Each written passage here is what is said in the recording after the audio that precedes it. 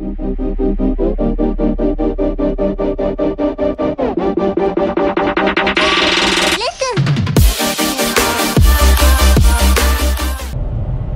up, guys? Welcome back to the channel. It is very late. It is about 1:30 in the morning.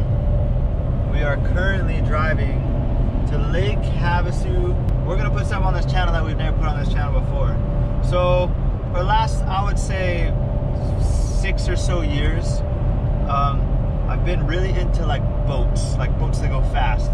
So I have this boat, it goes really fast. I never really put it on the channel, but recently I got a new boat, a bigger boat, and a faster boat. So we're actually going down there. I bought it about 2 months ago, but I never had a chance to drive it.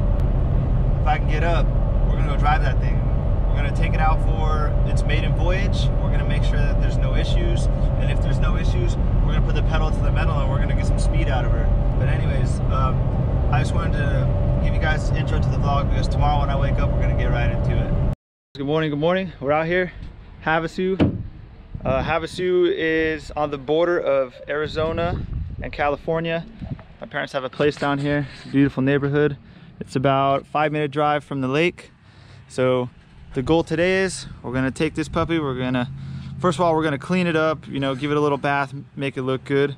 And then we're going to take this thing out to the water and do the first test drive. So we got this thing a couple months ago and we've just taken it out here and it's just been sitting ever since.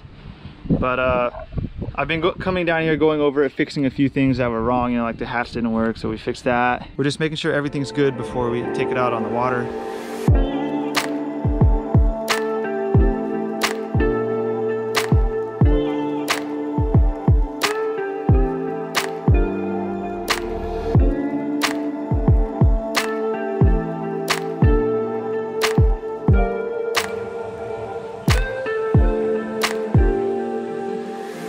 What I'm gonna do is I'm just gonna go over an overview. I don't know this boat like the back of my hand because I just got it, but there is a few things on it that I do know. Like I'll go over the engine with you, a few of the things that it has, stereo system, stuff like that. So we'll start by going over the outside of the boat.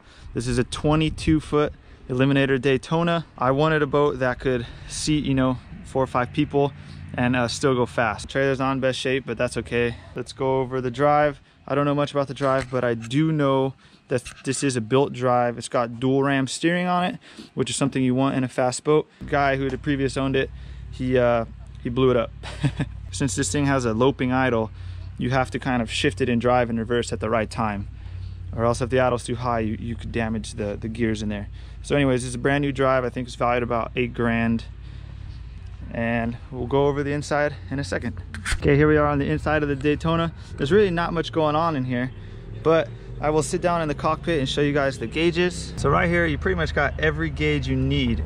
You have a GPS speedometer, so it tells you pretty much everything you need to know: mile an hour, trip, engine hours, top speed, tell you all that stuff because it's digital right here.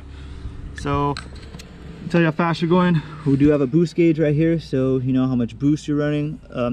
Previous owner told me this boat runs about 9-10 pounds of boost. Right here we have a trim gauge. This tells you how far your drive is up and down. Here is the forward, neutral, reverse, and then right here this is the throttle, but it's disconnected. It's got a volt gauge on the left, water temp in the middle, oil pressure on the right. It's got the RPM gauge right here, the fuel level right here. There's 2 tanks in this boat. Each tank is about 27 gallons. You can juggle between the left tank and the right tank. It'll tell you, see how much gas is in there. There's the right tank, there's the left tank. Here's the trim right here for the drive. And then we also have it wired to the steering wheel. That way when you're driving, you don't have to take your hand off the steering wheel. You can use the trim. The trim is what adjusts the drive up and down. Usually you have to adjust the trim to get the boat out of the water. It makes it go faster. Then right here we have our stereo. This is an Alpine head unit. It's Bluetooth. It also has a cover, but we just leave that open. The sweet thing about this is it has 2 amps, 8 speakers, and it has a 12-inch subwoofer. It's a kicker audio system, and we have the amps hidden under the seats. So there's 1 amp under that seat over there, and there's 1 amp under that seat. I'll turn it on real quick, but I have to play a boring song because of the copyright. So I'll pop the hatch I'll show you the stereo system and then we'll go over the motor. So the cool thing about this is it also has 4 speakers integrated into the hatch. These are 8-inch kicker speakers. So we have 4 back here, and then we have 4 up front, 2 over there, 2 over there, and then the 12.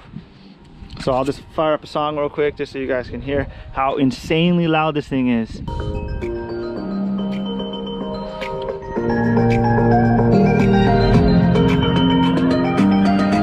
Got a bass knob right here.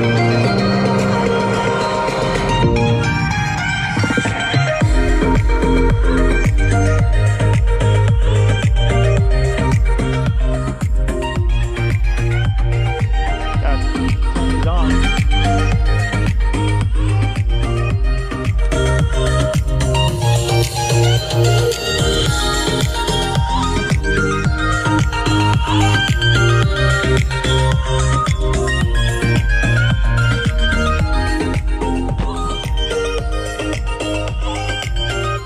So this thing's gonna bump on the water. You can hear it from very far away.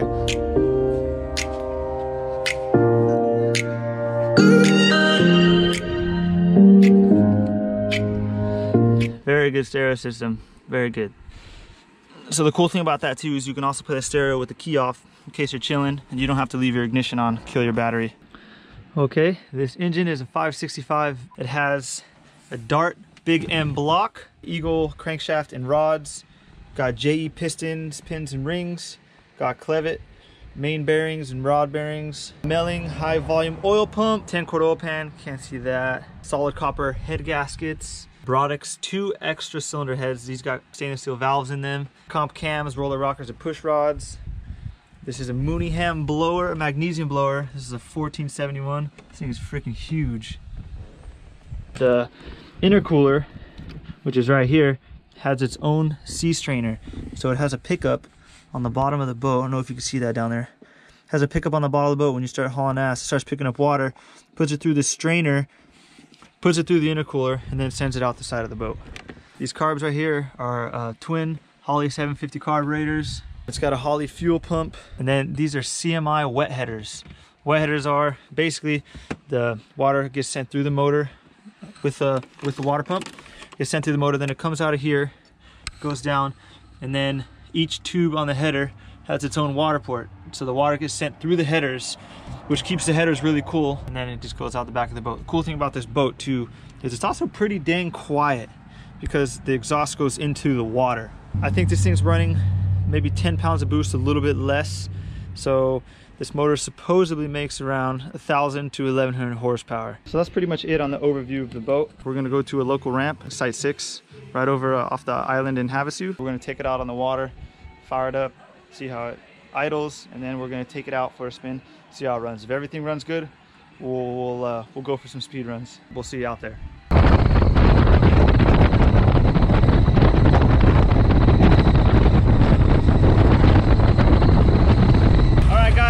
The initial first drive was good.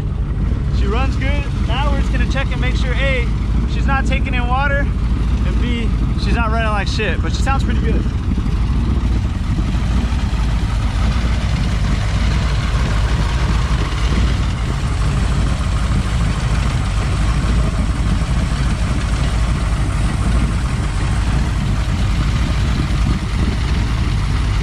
Running good, she's not overheating. Actually, the water tank gauge doesn't even work yet.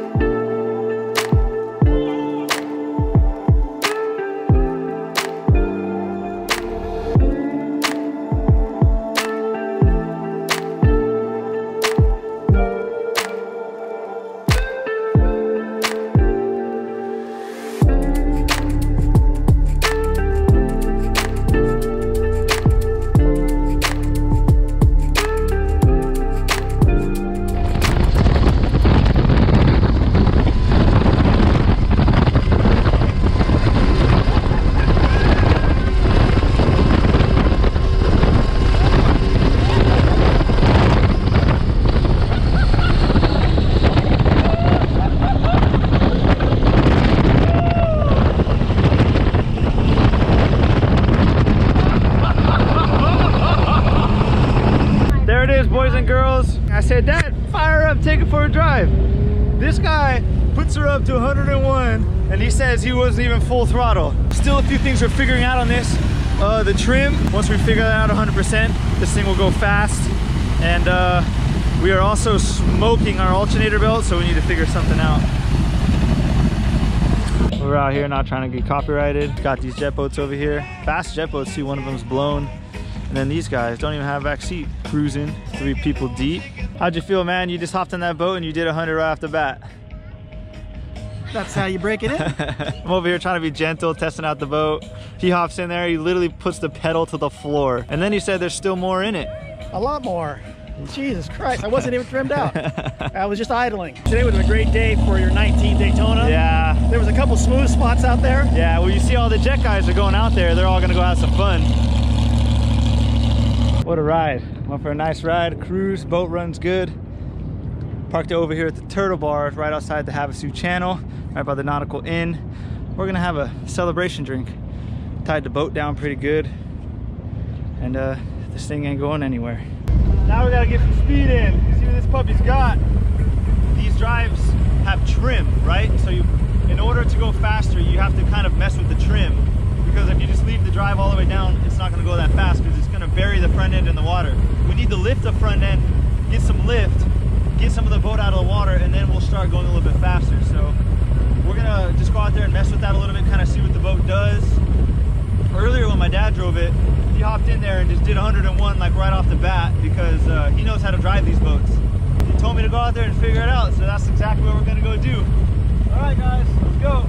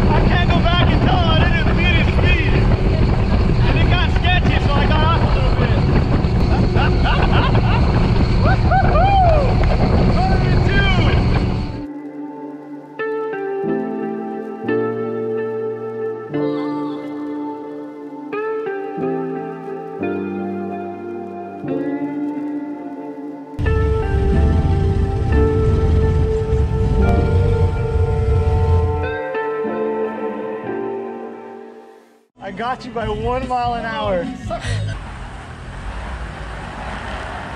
Uh-oh. Let it spin. Let it. He knows. He knows.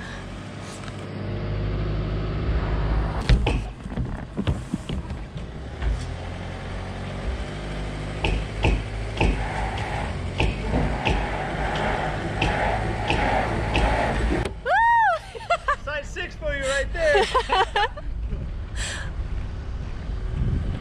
And they say you're Chevy and shit. It almost wasn't. As soon as it starts hopping, you're just not on the gas enough. Just put the pedal down and it'll stop. Yeah. Put the pedal down and then trim it up. And that's what I was doing. I was tapping it, and then I felt the speed. Yeah, faster, faster, faster. It should go up to 115, 120. And then finally, I was like, you know what? You gotta hit that point when it gets. You gotta hit that point, and then it'll start going after 100. See this? That right there's. What the hell did you hit on? That right there is costing you 10 miles an hour.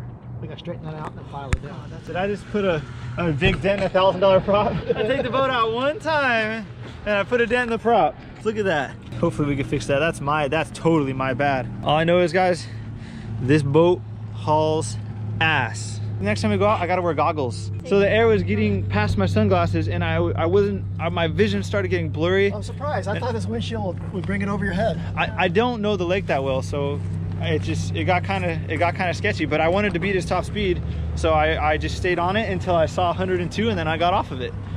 This thing has a lot more in it. There was even more RPM. I got to look at the video, but I'm pretty sure we were only at like 5 grand. Good way to break in a boat. Yeah, she runs. Bring it out, hit 100 miles an hour more than once. I was sitting there, I turned off the engine, I was listening to you guys, so I could hear you roaring over there. We launched at a ramp called Site 6, and apparently there must have been a low spot where we tapped the prop on. It didn't hit the drive or anything. It just hit one blade on the prop. What we did, we just used a freaking crescent wrench, and we just kind of took the dent out. We're gonna make it straight again, and then we're gonna have to fix it with a file. We can file everything good again. But how many miles an hour was that costing me? At least 5. I guess that's a lesson learned. If you guys like these lake house videos, let me know. I never really film when I come down here, but we got all these toys. Got motorcycles, razors, Harleys. Here's my dad's boat. It's a 25-foot Commander. We can also do some footage on this stuff if you guys like it. And one more thing, I gotta show them one more thing. So this is a new boat, but I never showed you guys the old boat. We'll give you a quick sneak peek of that, because this boat probably will be for sale soon, depending with the motor, without, depending on the price. Let's check it out quick. So this boat right here, this is a 19-foot Eliminator Daytona. As you guys can see, it's a lot smaller. It's only a 2-seater. This is actually a light lay drag boat, which means this is the light version, and it's actually built to be a drag boat. Not only did we build this to go fast, but we also built it to go fast for a long time. This is a 22-gallon fuel tank. We got a PSI offshore racing blower on there. We got Dart Big Chief heads on there. We have a Chevy bow tie block. This thing's running about 18 pounds of boost. It has Enderley mechanical fuel injection on there, which means this pump is actually driven by the crankshaft, and that will draw fuel from this tank, bring it up here, shove it into the motor, and then whatever returns will come out of these two, and they return back before the pump, so the pump can take the gas up again. So this engine's a little bit crazier than that one, and this boat is no joke. It's really fast. So we've taken this boat out numerous times. We've gone really fast in it. This motor should be running about 1,200 horsepower, and it is a lot rowdier than that motor. The only thing is, this boat is kind of scary. It's not good with rough water, and jet boats, there's a lot to them to get them to go fast. You know, we've been working on the pump. This pump is actually built by Chris over at B1 Racing. He's well known for his jet boat pumps. So we got a very expensive pump in here. And all we've been doing the whole time we've owned it is trying to get it to go faster. You guys want to see another video on this boat? We can also do a full build on this, and we can take it out for a spin as well. Okay guys, that's just gonna be about it for this video. We have to go back home. Sadly, the weekend's over for us, but if you guys like this content, let me know. Tell me how you like this video, tell me how you like the boat, and hopefully we'll come back down here, we'll perfect it, we'll get some more speed out of her. So right now our top speed is 102 miles an hour. I know she's got more in her, so we're gonna straighten out that prop. We're gonna try a few different things with the trim, and hopefully next time we can get her up to at least 110. So thanks for watching guys. I, Garza, Solid Modified. I'm out. Peace.